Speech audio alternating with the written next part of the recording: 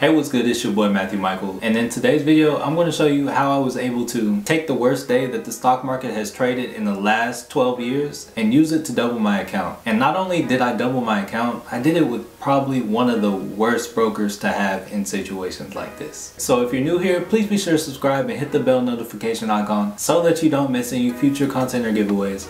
I post 2 new videos every week, and I would absolutely love to have you as part of the family.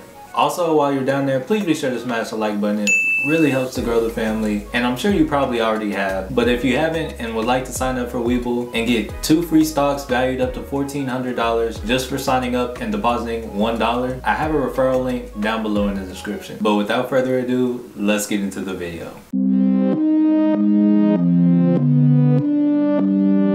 Wow, the stock market has been falling absolutely out of control lately. I look at the charts and I see nothing but red. And it's exactly times like this that new wealth is created. And all of this happening, people who've never had money are getting money. We are entering a bear market where all the stocks are on sale. And all that means is basically you can do a lot more with your dollar than you could have. Prices are so low that in many instances, the price that you would pay to get 1 stock will now buy you 2. And those 2 stocks will work just as hard as the 1, if not harder, to make even more money for you. Right now, the market is trending down, and I expect that it will be for some time with a few pullbacks. This actually isn't the first time that I've been able to pull off doubling my account this year while the market has been going down. If you missed out on the last time I did, I'll have a tag up here. Be sure to click on it and check it out. I'll also be sure to leave a link down below in the description. But back to how I doubled my account while the stock market has been going down. So the basic rule of the stock market is to buy low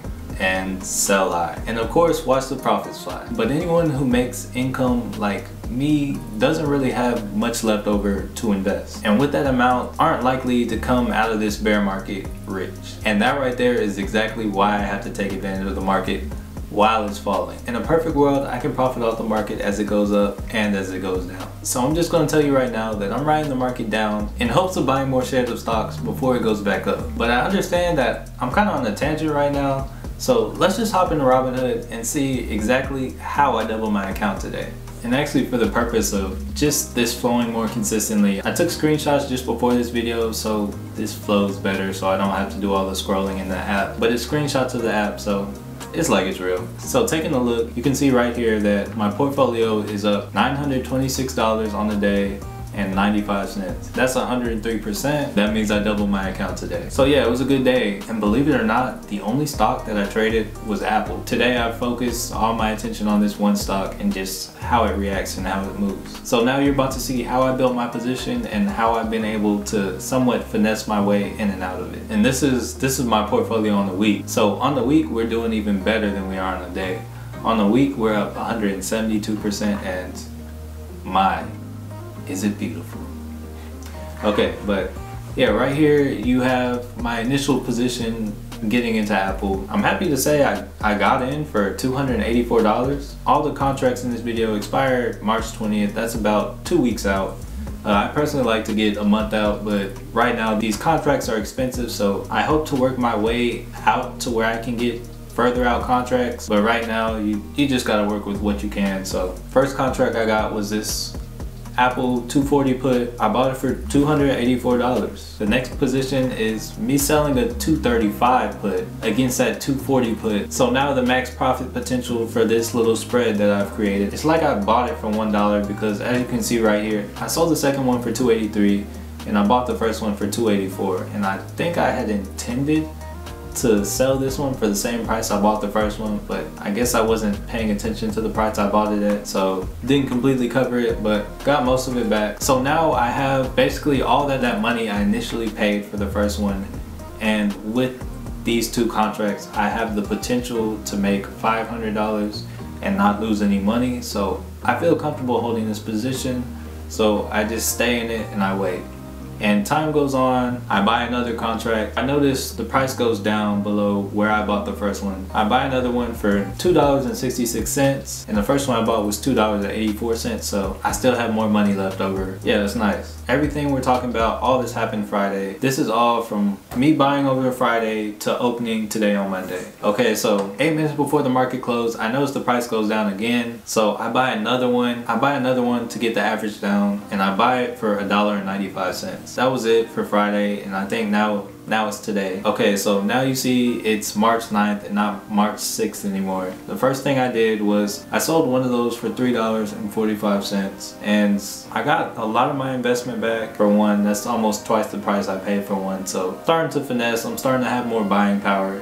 So then I buy two of those 235s back for $2.94. This frees up the other two contracts I had, the 240s. And now whenever the price goes down, there's nothing slowing them down from making more profits. So me buying this back was good for me. And then later today, the same two options that I just bought for $588, I then go on later in the day and sell them for $800.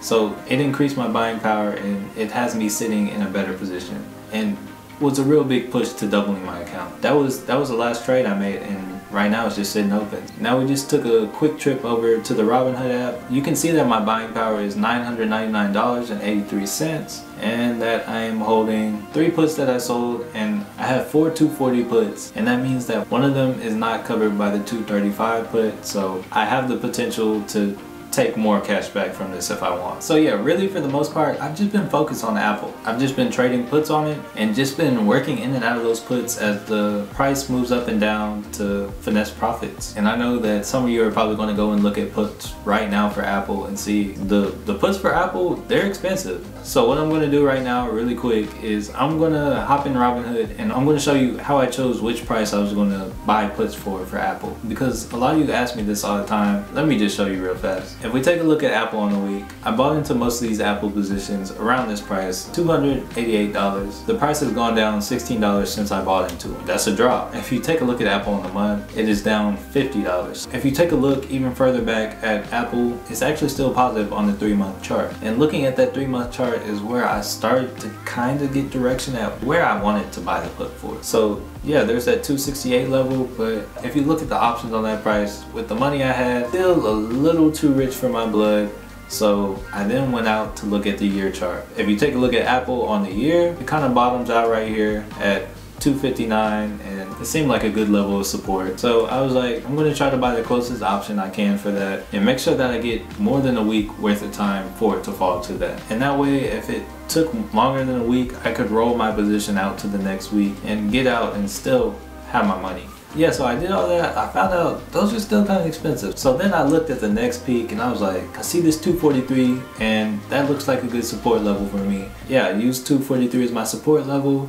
I grabbed the 240 put, and I was like, let's roll with this. So like I said, there's no real science to it. I'm definitely not real heavy on technical analysis. I don't really use it. So yeah, I just kind of look through general support levels to find where I want to buy a put. But I want to know, how are the markets treating you right now? Let me know down below in the comments. Did you enjoy or learn anything from this video? If so, please be sure to smash that like button. And also, if you haven't already, please be sure to subscribe and hit the bell notification icon so that you don't miss any future content or giveaways. I post 2 new videos every week, and I would absolutely love to have you as part of the family. And most of all, I want to say thank you so much for watching, and peace.